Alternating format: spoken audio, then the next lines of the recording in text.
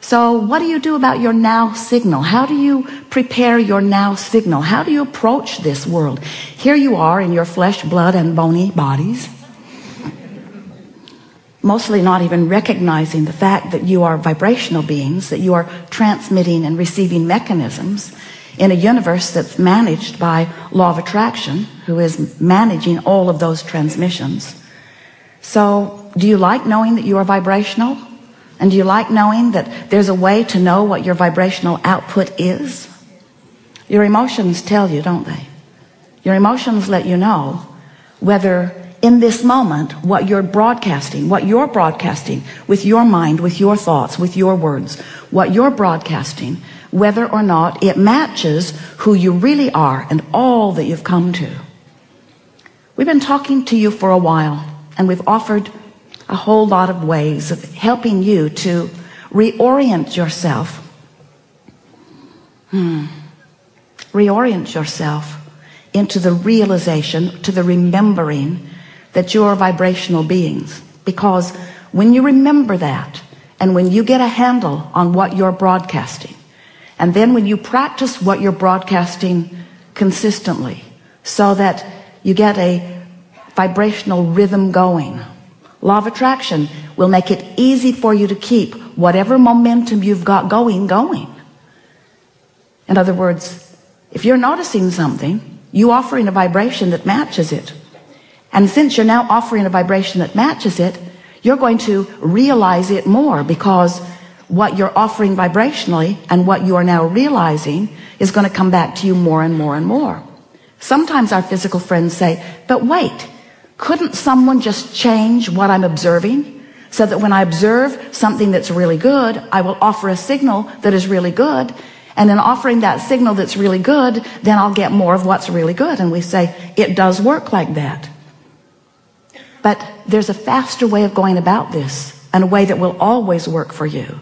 And that is, if you will decide that you don't need to wait for something good to observe before you broadcast a signal that matches something that you consider to be good, then you're going to tune your frequency so that only things that would qualify in the category of what you consider to be good can be realized by you. What do you think about that word, realized? Realized. Not so much, huh? Well, we really like it. We really like it. So we're going to give you just a very brief explanation of who you are and who we are and how we all fit into this together. And then we're eager to talk with you about anything that matters to you. Don't worry about us. We will wedge our message in the crack. So you are vibrational beings, and you are source energy beings, and you were source energy before you came into this body. And even though you are now in this body, you are still source energy. In fact, you are still more non-physically source energy vibrational beings than you are this flesh, blood, and bone version that you think of mostly as you. So here you are in your physical body. A part of all that you are is focused here.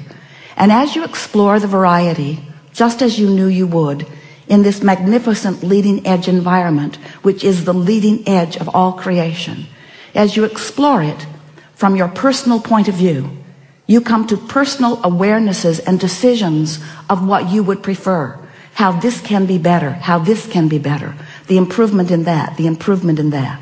By sifting through life, just like you planned, you know what you don't want, which causes you to know what you do want. So you are emanating signals of desire all day, every day. They are shooting out of you as vibrational offerings. We like to call them rockets of desire, because you can't help but produce them, because life causes you to focus them into being.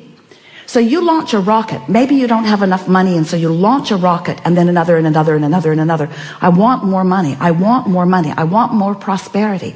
I want more freedom to do as I want to do. You're launching that rocket over and over and over and over. And every time you do, that vibrational rocket, that vibrational intention, that vibrational becoming is received by that non-physical part of you.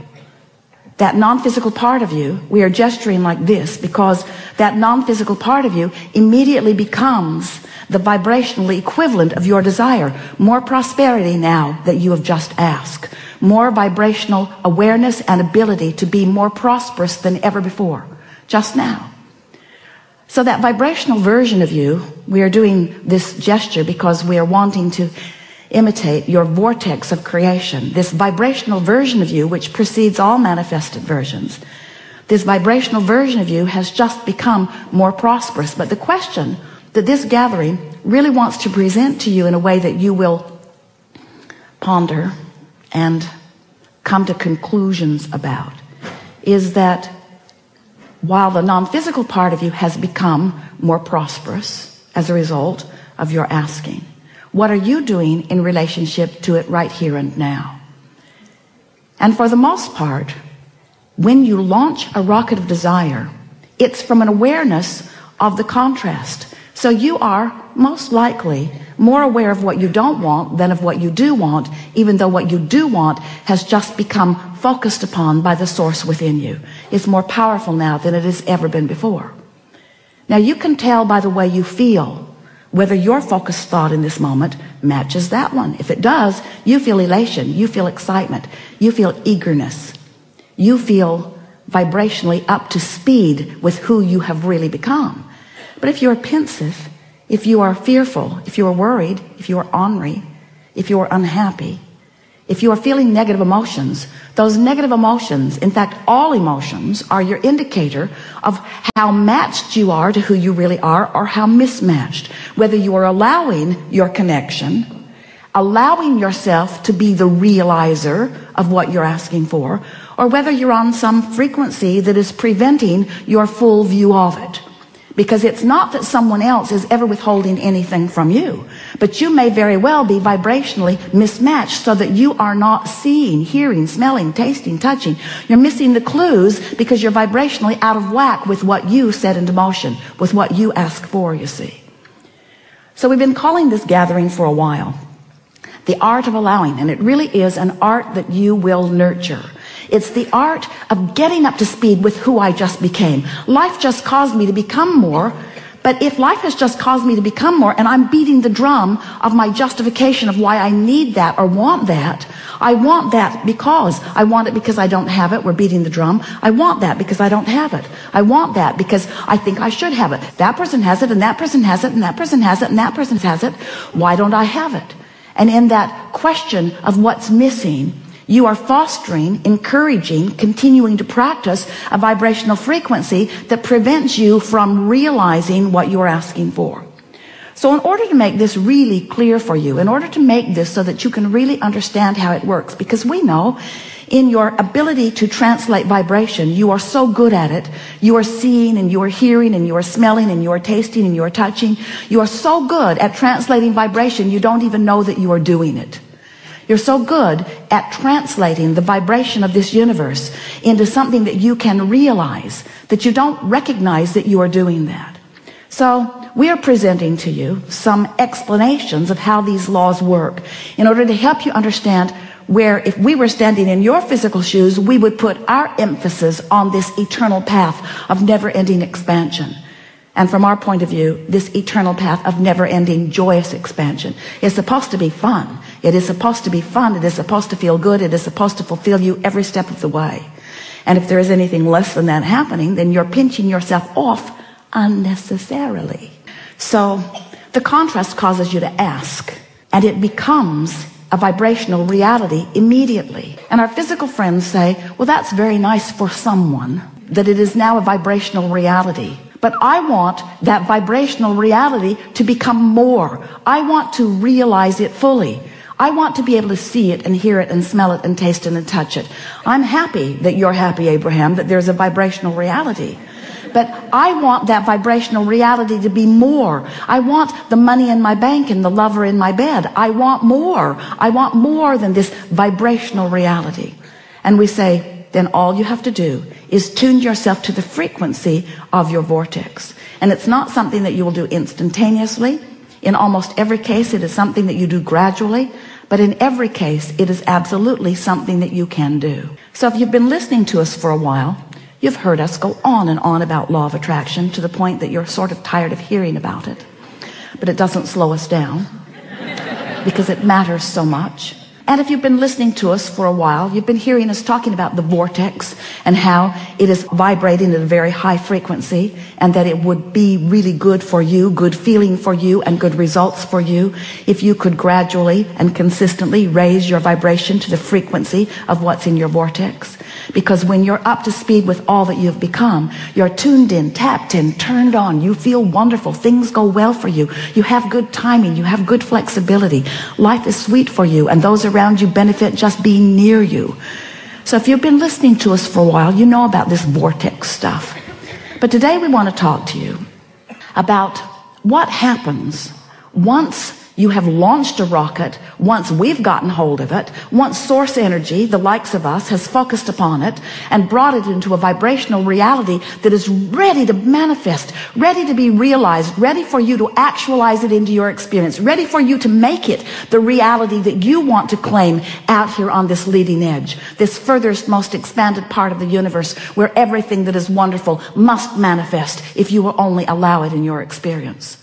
So what's the next step? Well, the next step is recognizing that while you sifted through the contrast, and while you launched the rocket, and while the rocket went where it's supposed to be, and while source took hold of it, and while all of the cooperative components have been assembled, and while it's ready to pop into your experience, you, the creator of this wonderful thing that you put into the vortex, it's ready to pop into your experience, but you have to prepare yourself vibrationally for the revelation of it, for the realization of it. And in order to explain that in a way that you can really hear it, we're saying, so here's your vortex at this very high frequency. Imagine a cork bobbing on the surface of the water, up there where the pure vibration is. You can hold that cork under the water. You can. But when you let go of it, it's going to bob right back up there. So when you stop doing those things you do that hold your cork under the water, you'll bob right back up, and you'll be a vibrational match to that which you want. Happens every night when you sleep for a moment. It bobs up, that you grab hold of it and drag it right back down usually, as you remember yesterday.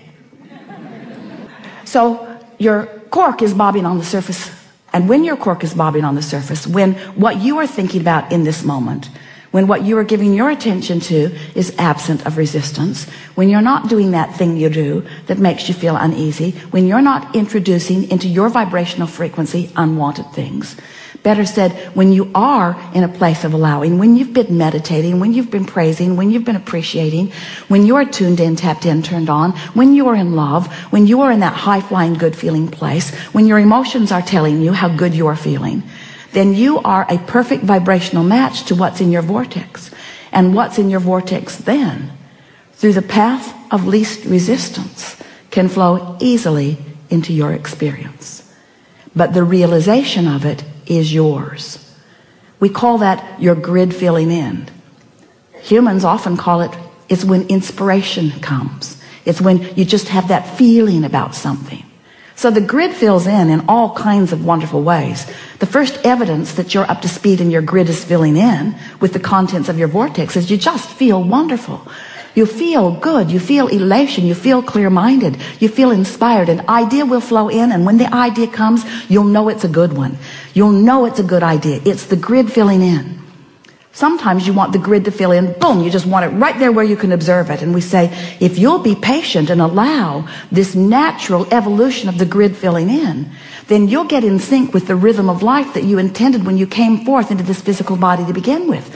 Not one of you said, I'll go forth and I would like to just think of something and I would like it to manifest, and then I will just observe that good thing, and then I'll think about that, and then other good things will come. And we say, if you were operating under those very speedy conditions, this seminar would be about de-manifestation.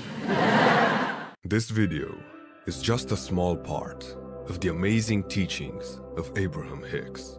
If you would like an in-depth understanding of her teachings, you can check out her life-changing audiobooks, which you can listen to for free, taking advantage of the 30 days free trial on Audible. Their collection of audiobooks is the biggest one on earth, and you can gain access to it by registering for a free trial of Audible using the link in the description below. Thank you for watching.